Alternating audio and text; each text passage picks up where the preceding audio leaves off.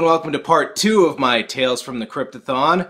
Last time around, I talked about how I thought the first film, Demon Knight, is actually an underrated movie that managed to find an entertaining balance between comedy and horror, helped along by a strong cast that were clearly having fun with their roles. You fucking ho-dunk, po-dunk, well then there, motherfuckers! But what a lot of people don't know is that Demon Knight was actually supposed to be the second of a planned trilogy of Tales from the Crypt movies. The first planned movie, Dead Easy, was supposed to be a New Orleans zombie romp, and the third movie, Body Count, was an urban retelling of Frankenstein. Ultimately, they decided to make Demon Knight first, and instead of those other two movies, they made this one, Bordello of Blood. So will Bordello of Blood be as fun and entertaining as the first movie?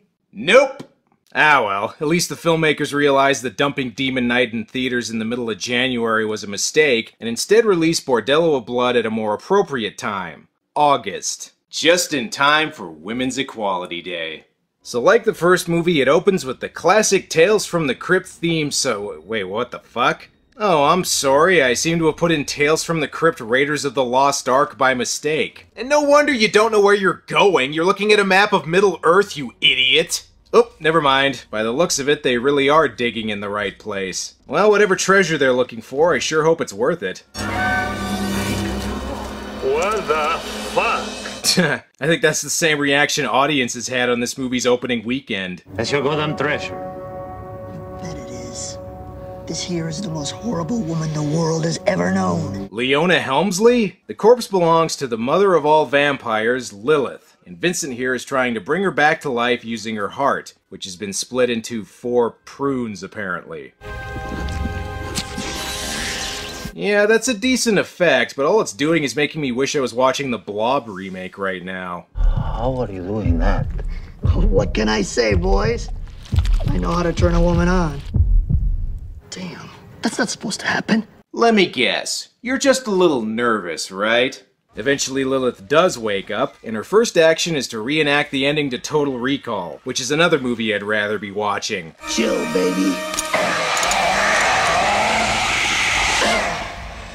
What is that? I don't blame him for not knowing what that is, since it's actually from a good Tales from the Crypt movie. By the way, if you're wondering how the first movie fits in with this one, the answer is... it doesn't really. In the first movie, the key was a powerful artifact that would cause the end of the world if the demons ever got their hands on it. Whereas here, it's the only thing that keeps Lilith in line. They don't mention anything about Breaker or the demons or anything from the first movie at all. My guess is that they had the key prop lying around and said, just use it again, nobody'll notice.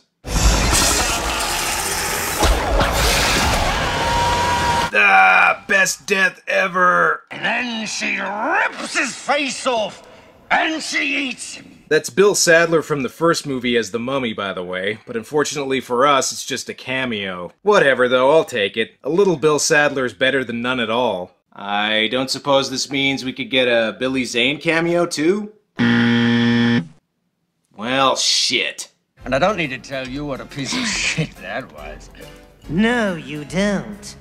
I know what a piece of shit it was. Hey, come on, guys, we're still at the beginning. Wait until the end to talk about the movie. One only needs to look at the cast to realize that this isn't going to be as good as the first one. Whereas Demon Knight had actors like Billy Zane, William Sadler, and Dick Miller, this movie has Corey Feldman and Dennis Miller. Ah well, this movie was made in the mid-90s, so I guess we're just lucky Pauly Shore's not in it. Instead, we'll just have to let Corey fulfill the asshole quotient. My sister, not my parole officer. Yeah, well, a parole officer's exactly what you need. Fuck you. This is what Corey Feldman would look like if he was cast as one of the Lost Boys instead of Edgar Frog. Another difference between this movie and the first one is that while Demon Knight found a good balance between having a sense of humor while still being a horror movie, this one puts a much greater emphasis on gags. Now this would be perfectly fine if the jokes were any good, but...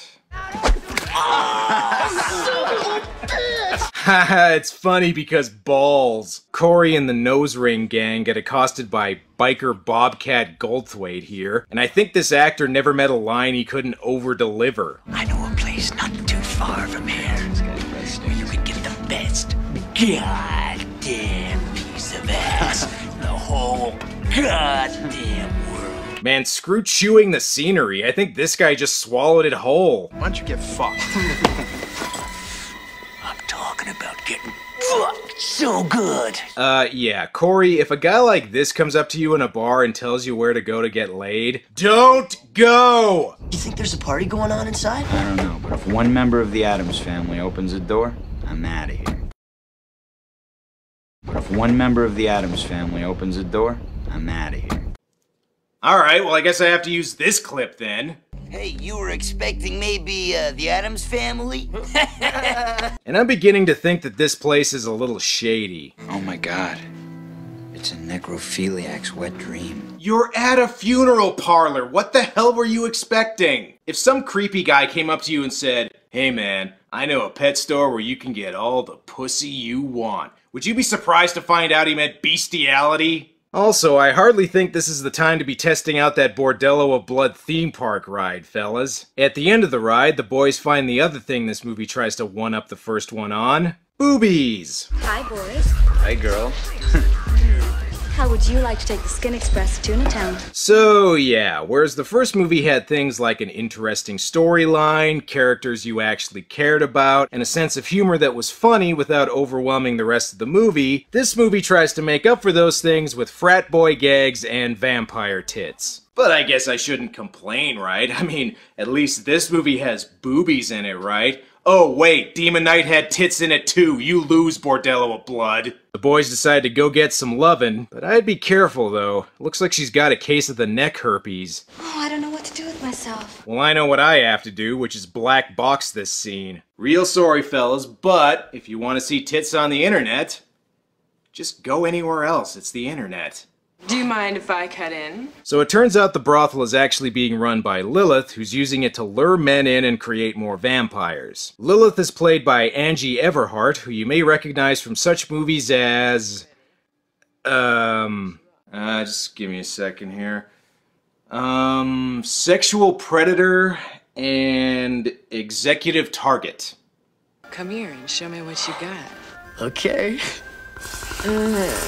And once again, Lilith proves that the quickest way to a man's heart is by physically removing it from his body. And did somebody say puns? Don't eat your heart out, baby. That's my job. Actually, I think the puns are the Crypt Keeper's job, but whatever. Let's see if Corey does any better. You care for a little deep throat.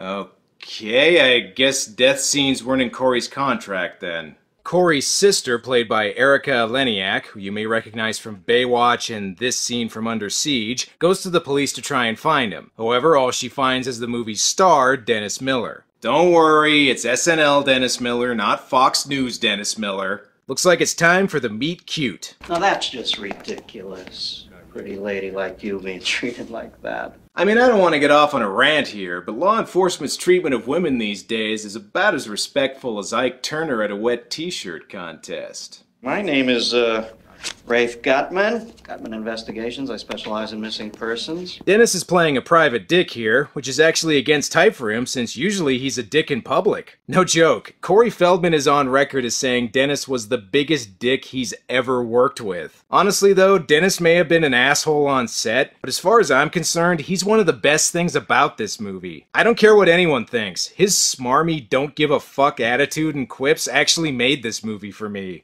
I don't blame you if you don't like him, though. I mean, who finds watching a smug, sarcastic asshole who just makes obscure pop culture references entertaining?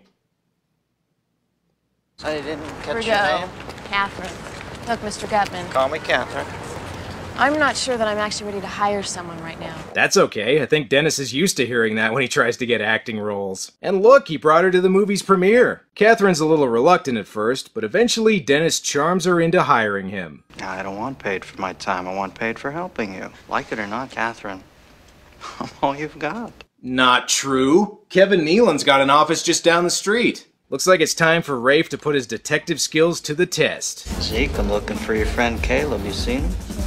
I don't know anyone named Caleb, Rafe. And even though I'm not involved with the vampires in any way and have absolutely no reason to be uncooperative, I'm still gonna pretend I don't know him. Eventually, Rafe does find out where Caleb went, which is lucky since apparently his method of getting information out of people is to make them want to kick his ass. You know what? Step outside. You know, Zeke, not right now. Just not in the mood for a blowjob. Again, I stand by my statement that Dennis Miller is the best thing in this movie. Mainly because everybody else just seems to have been told to act as goofy as possible. Look, this guy even has to overact when he puts on sunscreen. Another subplot involves a reverend played by Chris Sarandon, best known for being in Fright Night, which is a vampire movie you all should be watching right now instead of this one. Regarding Chris's character, he's kind of a combination between Jimmy Swaggart and Jimi Hendrix. And the heart of the Jimmy Current World Ministry. Get it? His initials are JC, clearly an homage to John Carpenter, who also made a vampire movie. Mr. Gutman, have you found my brother yet? He and a friend of his evidently went to a local whorehouse. I figured it would be something like that. Thank you for your time, Mr. Gutman.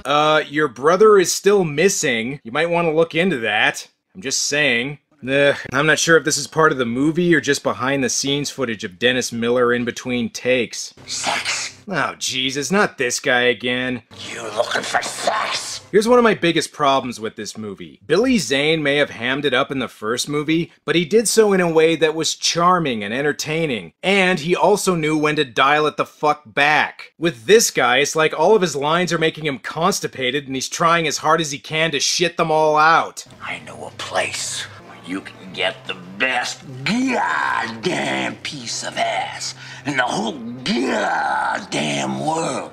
I'm trying real hard to deliver that line. Oh, and in case you needed another reminder of what this movie's humor is like.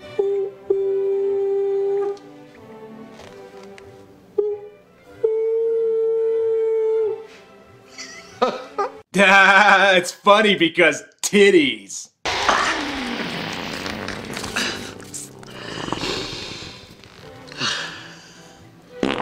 That's funny because fart.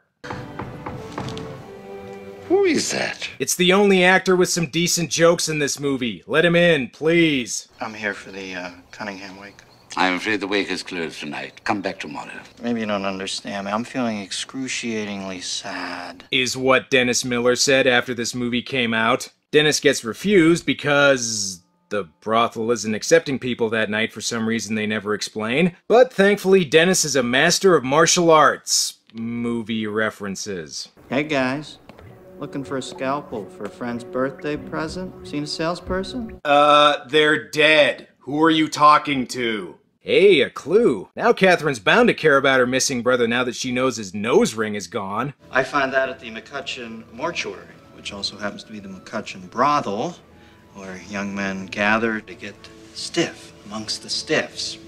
Unfortunately, most of them end up getting ripped off or even worse. Yeah, if by worse you mean turned into vampires. And wait a second, how does he know it's a brothel? Sure, the guy told him he could get laid there, but he didn't actually see anything once he was inside. Plus, the line about people getting ripped off or worse makes it sound like it's kind of common knowledge that it's a brothel and that this has been going on for a while. Maybe you didn't find Catherine's brother, but if you know about an illegal whorehouse that's engaging in shady activity, you should maybe call the fucking cops, Rafe. Maybe the vampires can make some more sense. Vegetarian. Another vegetarian. I hate vegetarians. Here, baby. This bud's for you. Really, movie? You have a perfect opportunity to do an It's Miller Time joke and you don't do it? For shame, Bordello of Blood. Rafe goes to check out the brothel again since it's actually open this time, but unfortunately this guy's there too. Decapitation! I just love a man who gives you head and lets you keep it. So, is she just the crypt keeper now, or what? Well, hey, this guy's dead and Dennis is still alive. This movie's looking up. You are not gonna believe this, but I almost wore that tonight. Okay, you know what? I'm just gonna say it again. Dennis Miller is the best part of this movie. Hell, in this one shot, we've got the only 3 reasons to watch this movie. I also like how Dennis uses the same techniques to outwit people as Bugs Bunny. You comfy? I hate to be a painful party pooper, but I gotta split, okay? Oh, you fucking idiot. I guess I shouldn't be surprised he didn't notice that, though, since he apparently doesn't see this dead body that was right behind him. I don't know what happened. One minute, I thought I had him, and the next, But then he kept referencing old Bonanza episodes and using words like inscrutable and capricious. I just couldn't follow him. But it turns out Dennis is even more special than he thinks. I knew it. It's 1 in a million. Very rare, this blood type. Yeah, what's that? Type B sarcastic? Oh, we gotta keep him alive. I know, he's the most entertaining actor in this. It is a shame that being in the movie's driven him to drink, though. Who the hell are you? The name's Lilith, and you left this behind. You know, I saw you back at the house, and when I did, I knew you were special. Funny, that's also what Dennis says every time he looks in a mirror. I'm reasonably sure you're the type of woman who's never heard the expression half-cocked, but that is exactly what this gun is, and I swear to God I'll use it. You wouldn't shoot these now, would you? Yeah, judging by his facial expression, I think he'd probably like to shoot something on them. Whoa, Catherine, don't go! I'm surprised I'm the sex symbol in this movie too. Well, looks like it's time to go to the cops, Rafe. How do I know it's a whorehouse? I was there. How's that? I also somehow knew it was a brothel before I actually saw it was a brothel, but we'll just go ahead and forget about that part. Dennis takes Deputy Doofy here to investigate, but those crafty vampires have changed things up so there's no evidence. You know, you almost had me believing you. It would have served me right for getting involved with a liar. And an asshole. But a charming asshole! Hey, it's okay, Dennis. I think you're a charming asshole. By the way, if you're wondering how the Reverend and the key fit into all this, it turns out JC has the key and is using Lilith and the brothel as part of a scheme to kill sinners. I would have thought using her to kill murderers would be a more righteous cause, but apparently killing guys looking to get laid are at the top of this guy's list of priorities. Also, I think JC's confusing church with an Alice Cooper concert.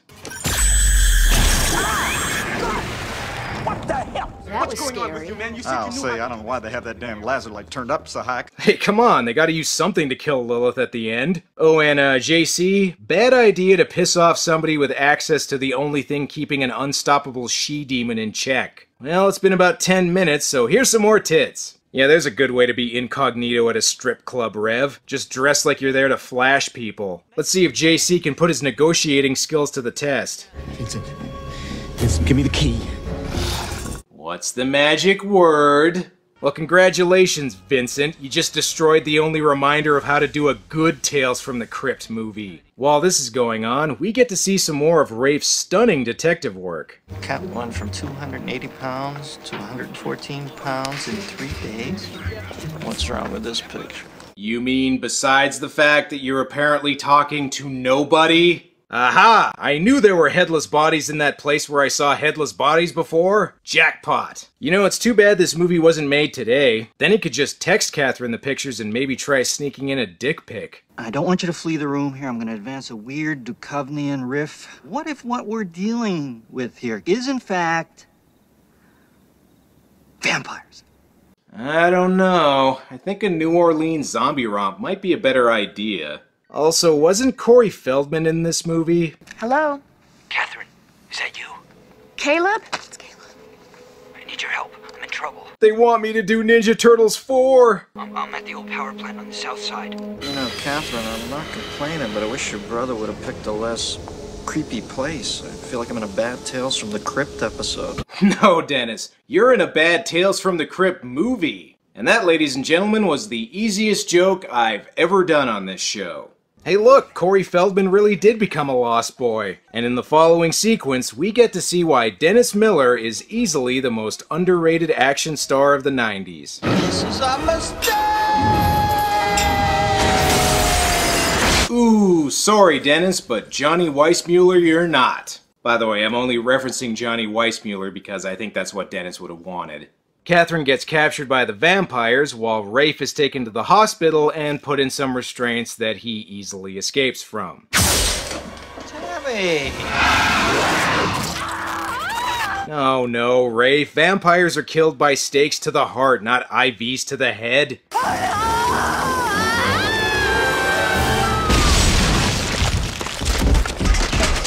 You want to try to keep it down here, please? I'm trying to rest.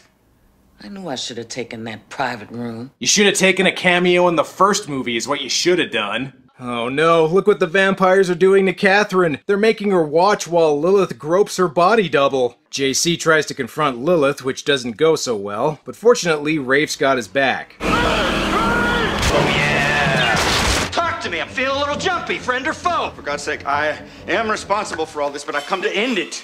I'll give you this. In later interviews, Dennis Miller said that his fondest memory of this movie was filming this scene where he and Chris Sarandon shoot up the vampire prostitutes with super soakers. Gee, I wonder why.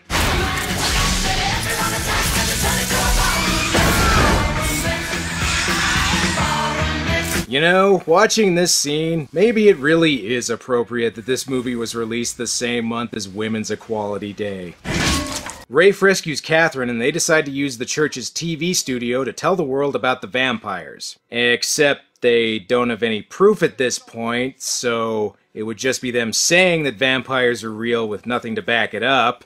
Not really sure what they're hoping to accomplish here. But fortunately for them, Lilith comes along to give them some proof. So you wanna fuck? No, Lilith, I'd rather crazy glue my dick to the bullet train than fuck you. How's that? Hey, careful, Rafe. This is a Tales from the Crypt movie. I wouldn't be giving her any ideas. And gee, I wonder what they could possibly use to defeat Lilith here.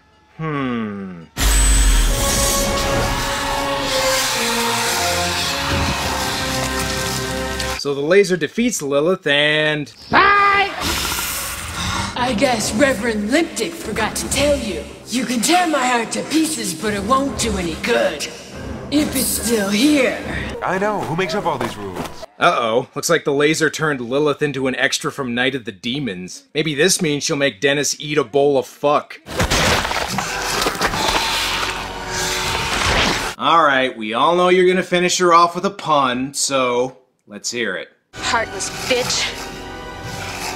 And so Lilith is defeated and Rafe finally gets to celebrate his bar mitzvah or something. Now here's another big difference between this movie and the first one. Demon Knight ended with Billy Zane's character defeated, but the Key still needing protection from other evil forces. It wrapped up the story while still giving the impression that the struggle between good and evil would continue indefinitely. Meanwhile, this movie ends with a twist that you can see coming from a mile away. What's that perfume you're wearing? It's not perfume. It's sunblock.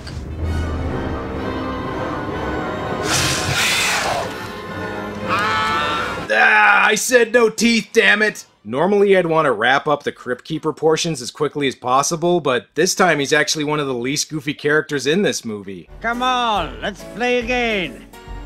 Huh? Take my advice, pal. Quit while you're ahead.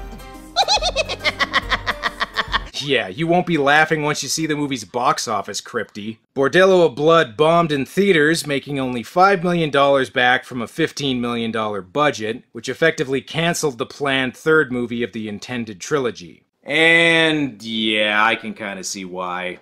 Whereas the first movie had a good balance between comedy and horror, Bordello of Blood puts an emphasis on gags which are usually somewhere between a frat house and an 11-year-old discovering a CD of fart noises. Another asset Demon Knight had was that its cast was full of good actors who played characters that you actually ended up caring about. Other than Dennis Miller, I don't give a shit about a single person in this movie. And the only reason I like Dennis is because his attitude is basically, yeah, sure, I'll do a Tales from the Crypt movie, what the fuck. And even he isn't as entertaining as Billy Zane was in the first movie. The movie still has some fun moments, and I don't think it's quite as bad as some critics make it out to be, but it is definitely a huge step down from the first movie, and it's disappointing that it prematurely ended what was once a promising series. Of course, that's just my opinion. I could be wrong. Well, that's all for now, but tune in next time where I review the third and final Tales from the Crypt movie. Oh yeah, remember that thing I said earlier about this movie ending the series? I lied.